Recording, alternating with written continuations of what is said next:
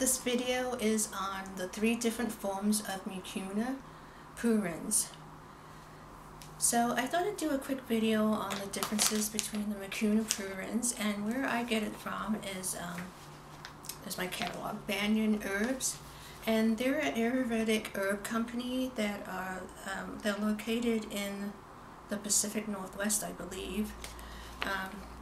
And the only reason I use their herbs is that I'm real familiar with their herbs from being an Ayurvedic counselor, but I know there are some people that get their Mucuna Pruriens from other companies, but I just haven't used those other companies. But first one I'm going to discuss is the tincture. The tincture comes, like, hopefully you can see it, like in this size. So if you're not familiar with the tincture, it's usually the herb mixed with an alcohol to preserve it. And it has a dropper.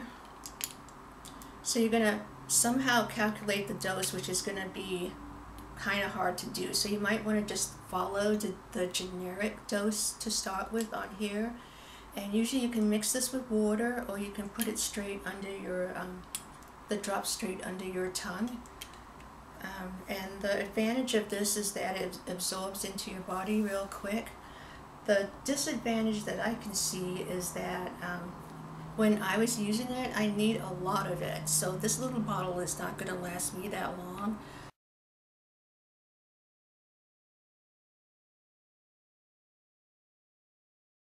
I calculated I probably need 3 or 4 bottles of this.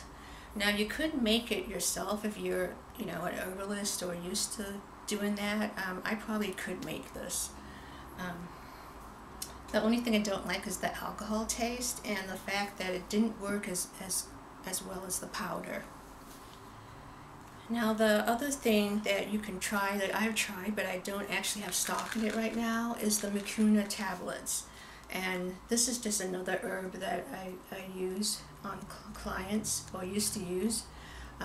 But this is what the jar kind of looks like. So the advantage of the tablets actually are they're easy to use, obviously, but they might be hard to swallow. So that's something that you should consider, because they're usually the herb in this capsule form. Again, I don't know if you can see it, but that's pretty big for me to swallow, especially with Parkinson's, when you have problems with your throat and the muscle control. So convenience is definitely a big positive in using this size, but what's not good about it is that for me, I would have to take a lot of this again. Probably not as much as the tincture, but it would be really expensive for me because I'd have to use probably 2 or 3 bottles of this because of the amount of levodopa that I need. So what I do use is actually the powder, and I think most people are using the powder. Now I don't like the powder for a couple of reasons. One reason is that it tastes really bad, and the other reason it's really inconvenient. But out of all 3, the powder is going to probably work for most people the best, and that's because it's absorbed in the body quickly. It goes through the digestive system, so anytime you eat something that and it doesn't need to be digested, it's going to, usually as far as I'm told, go through the system quicker.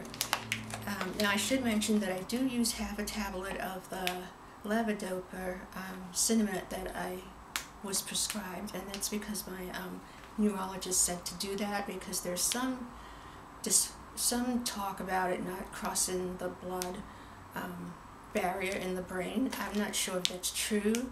I know, but I just use it just in case. So this is the powder, and it's $24.99. You can get any of these things auto shipped, which is really a nice feature. So you don't have to order it like every month, and you can make sure that you don't get out of the Mucuna. I have, like I mentioned, mixed some days where I use the cinnamon, some doses, and the Mucuna, the other doses. I didn't have any big problems with that. I don't like to do that though, because I tend to have more dyskinesia. And the powder you just mix with water, or you can mix it with juice, tea. I've tried different things. Look at my Mucuna. I think I have like a Mucuna evaluation video. I'll link it on the bottom so that you know what that video is. But I talk more about trying it with different things. And they recommend using it with hot water. Again, you're not going to know what dose to try. You can start out with what they suggest, but you want to make sure that you're not taking too much of it, since we're going to be probably using this for a long time.